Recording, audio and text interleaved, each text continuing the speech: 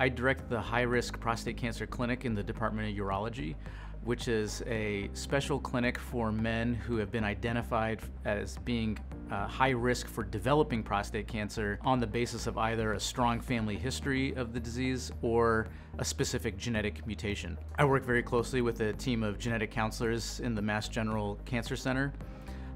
where we offer genetic testing for patients who either have prostate cancer and have a strong or compelling family history, or those who don't have cancer but, for instance, might be family members of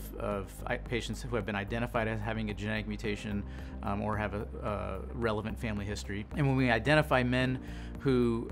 do have mutations that increase their risk for prostate cancer,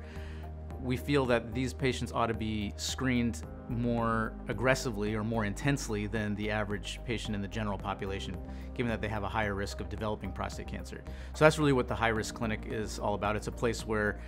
we perform enhanced prostate cancer screening for men who are at higher risk, either due to their family history or to a specific identified genetic mutation. This is an area in prostate cancer care that has been underappreciated, I think, and more recently, there's been greater attention onto the role of genetics and family history in the development of prostate cancer. And so we're seeing more of this happening around the country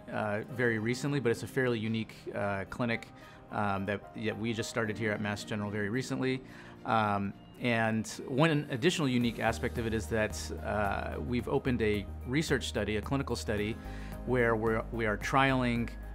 enhanced screening protocols for men who are at high risk. And so whereas for the general population, we typically use PSA blood tests and prostate examinations to screen for prostate cancer, here we're incorporating additional blood-based biomarkers as well as multi-parametric MRIs of the prostate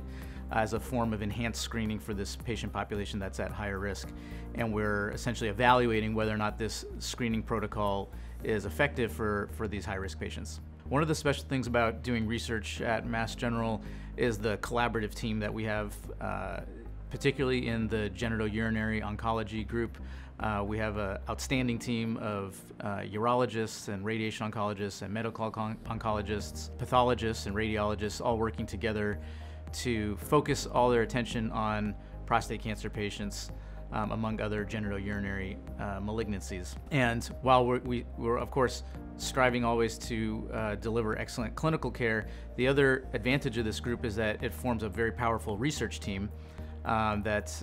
is very collaborative. The nice thing about the Harvard Medical School and Mass General Cancer Center